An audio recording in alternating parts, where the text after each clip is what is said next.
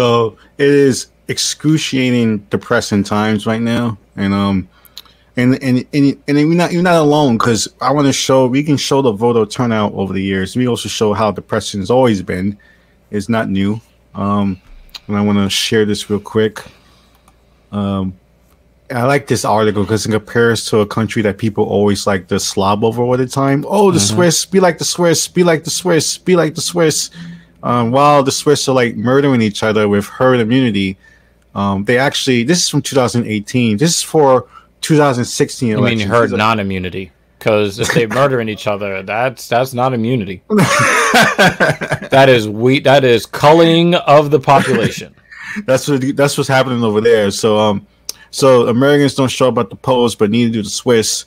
And I like this article because it compares to these like other super white nations that we always like to like fawn over, but they also doesn't. So United States ranked over 26 out of 22 countries for a percentage of people are eligible to vote. We're going to talk about these numbers because a lot of times you see 55%. And that's registered voters, right? Yeah, you say yeah. So I wanted to touch on that. No, it's a high number of registered voters, but who turns out, who actually comes out, you know? Yeah, because I wanted to say, like, you know, which is always right here. Yeah, there's always like this this is the push to get people to register. Yeah. Right? Because you can say people who are eligible to vote, those are people that have already registered, and people go through the hassle of registering just to not vote. But what about all the other people that don't even bother getting registered? Right? You know, I think that, you know, it's easy to call the American people sheep or sheeple or whatever, but I think that we have a country that is more cynical and more distrusting of the so-called two-party system that doesn't really exist. It's a one-party system where, you know, both sides, they play this weird popularity contest thing to make it appear like they're not working together and that they're not, you know, the same entity. Yeah.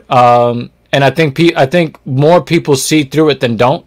Yeah. And even the people who are registered to vote, I think that they're probably more hopeful that maybe a change can be made. But, you know, the older you get, the more you start to see that the whole system is complete bullshit. It doesn't matter who you vote in. You know, the rich will continue to get richer. The poor will get poorer. The middle class will continue to shrink. And the common person will continue to be exploited by the wealthy, period. But like, I first got my experience of voting because my grandmother used to vote. She used to go to like down the school down the street and vote. But I also had experience of like my grandmother going to like the local community board meetings and meeting like the local, you know, city council members. So I saw at least like it was like the local level. If you vote, this slimy asshole won't be here anymore. I saw that, but a lot of times people don't even engage in that level. They only just go and vote for the president and go home. You know, that's it. You know, that's not everything. You know, and I feel that's the problem in a lot of ways. Like the get out the vote stuff is only for these big moments. Because of that, it feels pandering. It's like, why are you only telling me to do this now? You know, why you didn't tell me to do it that local ass election for the stoplight? Why wasn't a major? They don't give a fuck. They don't give a fuck about the local election. You electing the local guy is not going to put money in their pocket. Yeah. So I want to pop up this. Phil can pop up this video real quick. It gives like the numbers, because the millions of numbers is important to see.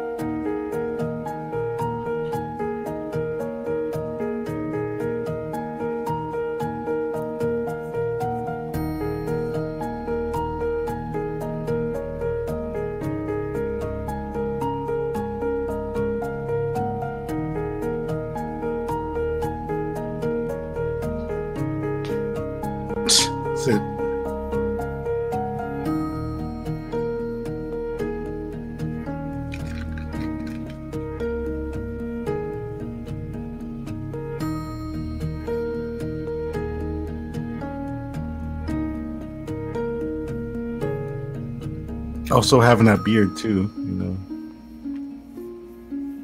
Beards are popular now.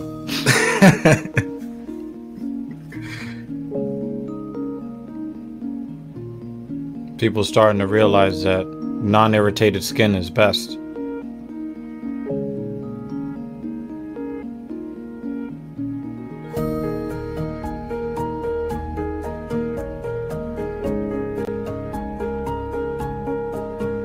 And this video is from like a few years ago. This is an old ass video.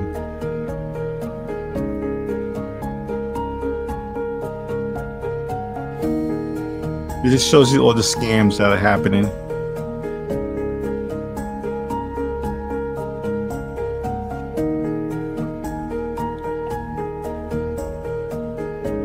It was like an iPhone app puzzle. What was that?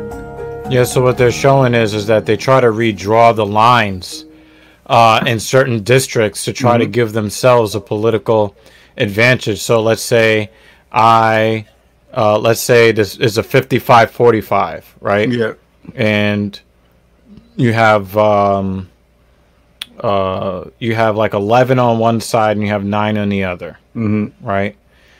If you are really careful about it, you can explode that number, that 55, to make it look more like 67%, which is if, you know, you group them in a certain way where you redraw them into 3 different districts where, you know, because you have the numerical advantage, you can pretend like you get 100% of one, 80% of another, and then 0% of the other. Yeah. So instead of, you know, getting, you know, just more than half, it looks more like you have 2/3. Or, you know, if you're if you're in a situation where you are at a disadvantage and you're the 45, you can redraw the districts to make it look like you have the 2/3 advantage, right? By cutting it in such a way where you get the majority of 2 and none of the other.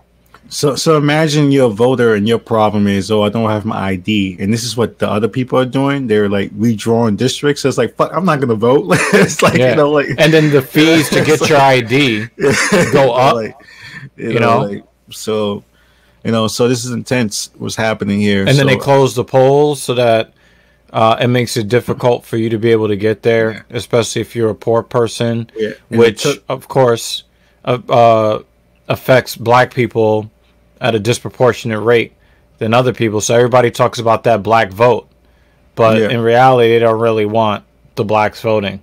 No, all the black vote is a lot of times just like the politician talking over a hip hop beat on Hot 97. You know, that's the campaign. Yeah, but those are in markets where, you know, your voting poll is right across the street because it's at the elementary school. Like, they know that those people, and the thing is, you notice how the politicians never show up in New York. They never show up in fucking Alabama. They already know that those votes are locked up, you know, because you got, you know, the Crips up in New York and you got the Bloods in Alabama. You know, we got red versus blue. And you already know that you need to go there. But what about the purple areas? That's where they all go. Yeah. Because they know. But then, you know, how do you keep the people on one side of the purple swirl from voting? And how do you get the people on the other side of the purple swirl to vote to go your way? You know? And right now it seems like I want to put this next clip because the last clip was talking about this, why people don't give a shit about voting. This clip pretty much talks about why now we're in this new stage with how now we got to mail out votes for some reason now. So this is what's happening now. So what's the process of voting by mail? What does that even mean? So I think this video is pretty cool. Of like, on March 28, 2020, the governor of New York announced that he was delaying his state's April election. I don't think it's wise to be bringing a lot of people to one location. 18 other states had already delayed or modified their spring elections. It would endanger public health to allow thousands of people to assemble. But the state of Wisconsin made a different call. The only state to move ahead with its election. Polls, if you can believe it, are open in Wisconsin this morning. On April 7th, voters in Wisconsin got in line, waited for hours, standing 6 feet apart, wearing masks, with some poll workers in full protective gear. One voter made a sign that seemed to sum up the situation perfectly. People are calling it the photo of the year. Quote, "This is ridiculous." I was sitting with my cardboard in my lap. I was like, this whole thing is just ridiculous. The people who are supposed to be making sure things are safe for us, like, I felt like they kind of threw us under the wagon, you know? The next day, the governor of New Jersey announced they were postponing their election too. I don't want a Wisconsin where folks had to pick between exercising their right to vote on the one hand and protecting their own personal health. Wisconsin's election highlights something that the U.S. really needs to figure out soon. In November, there's an election to decide the next president, but it's highly unlikely that COVID-19 will be over and done with by then. We might even be dealing with a second wave of it. So if public gatherings are a health risk, that's a lie. How are you supposed to have an election? She assumed that there's no second wave. From the Roberts family voting booth here at my dining room table. This is Dave. He's at home in Seattle, Washington. Dave's done a lot of reporting on what he says is a simple solution to how America can vote during the pandemic. Tens of millions of people in America vote by mail now every election, and it's fine. Washington is one of the few states that runs its entire election through the mail. I think I've been voting by mail since I got to Washington in 2000. I mean, everyone who's done it loves it. Voting by mail basically works by taking two important elements of voting: verifying your identity and filling out the ballot, and moving them from a polling place to your home, where the ballot gets mailed a few weeks before the election. And that has two really obvious benefits. First, you can take as much time as you want. You have literally weeks to do as much research as you want. So when you fill that circle, you're like, I'm friggin' voting. I'm capital V voting right now. And second, voting by mail takes away a lot of the common reasons people don't vote. Being forced to take a day off work, find someone to watch your kids or take your kids with you and go to a crowded balloting place, hope that your name hasn't been struck from some roll for some random reason, wait for hours, 3 hours, 5 hours in line. Voting by mail clears those hurdles, and the effects are really easy to see. In 2018, a county in western Nebraska got permission from the state to run their entire election by mail. Every voter there got a mail-in ballot, while voters in the rest of the state voted the old-fashioned way. Across Nebraska, voter turnout was 24%, but in that one county, it was more than double that. Turns out that making it easier to vote means more people vote. On average, states with all-mail voting systems have a higher turnout than other states. A poll from April 2020 found that Americans would overwhelmingly be in favor of holding the next presidential election entirely by mail. But that still leaves a chunk who aren't sold on it. One reason is fraud.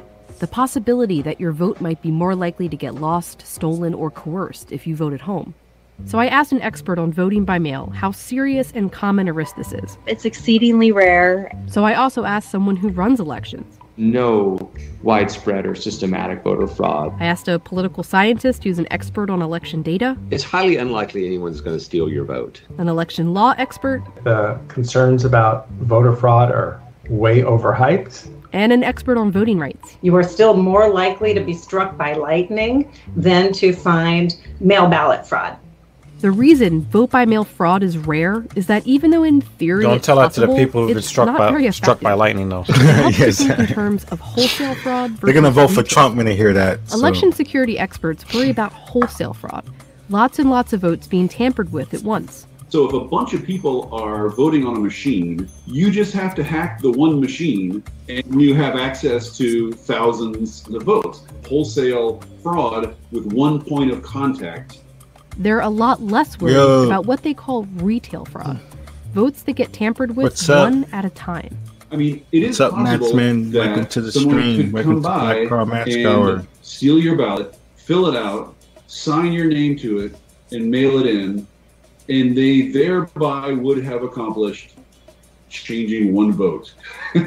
But even if that does happen, vote-by-mail systems typically give you a way to track your vote and make sure it's been counted. You can track your ballot like an Amazon package. does not get much more secure than that. You can actually go on our system and track it from when they receive it, when they verify the signature, and when it's ready to count. Thank you. Yeah, if we they want haven't people not returned to that ballot, panic. I guarantee you that the voter picks up the phone and calls those election officials. The checks and balances that are in vote by mail in California, there are stronger and stricter guidelines on processing vote by mail than there are in-person voters. To me, it's a much more secure process. The same week that Wisconsin held its election, the state of Georgia sent all its voters forms that would let them request a mail ballot.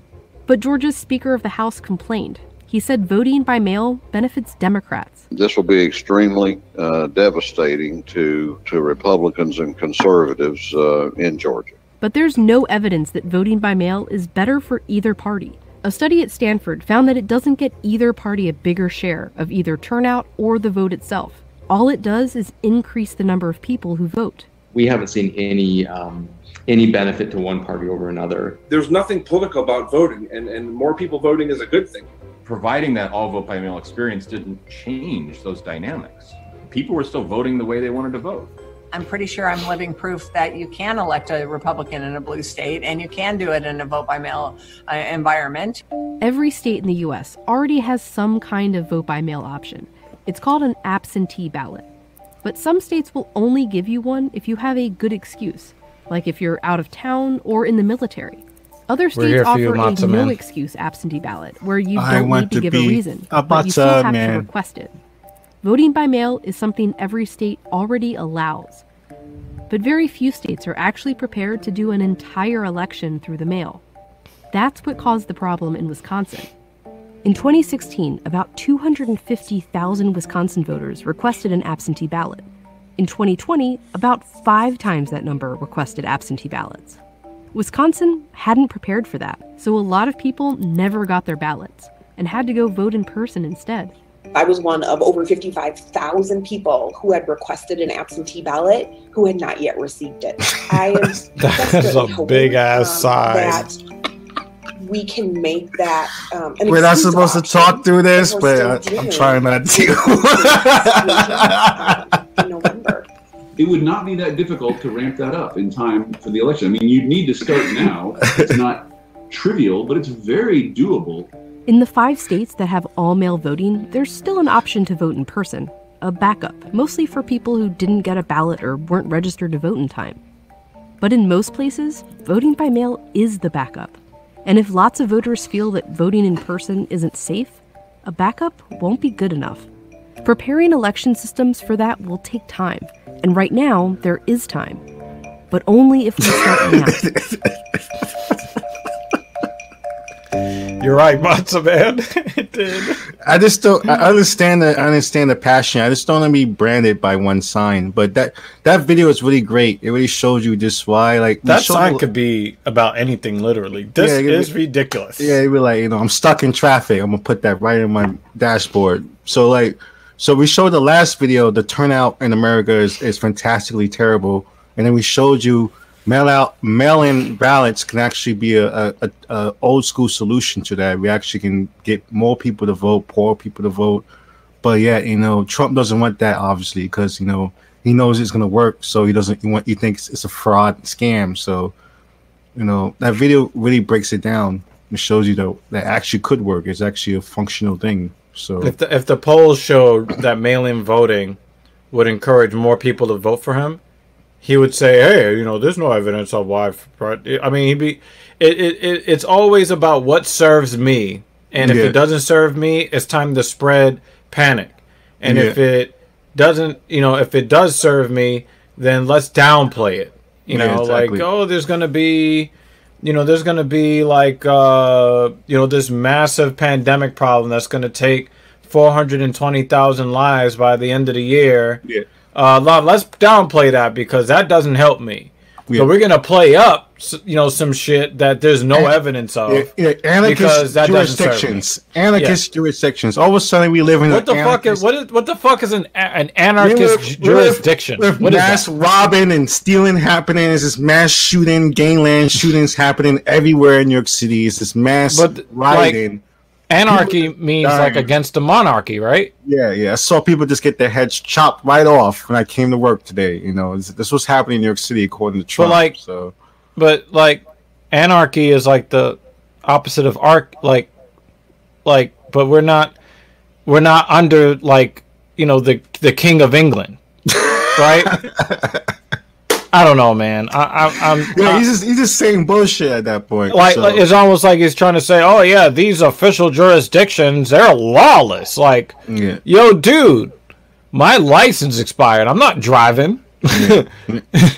Yeah. So I just want to do real cap. So that was Vote Out 2020. Follow us on Facebook and Twitter.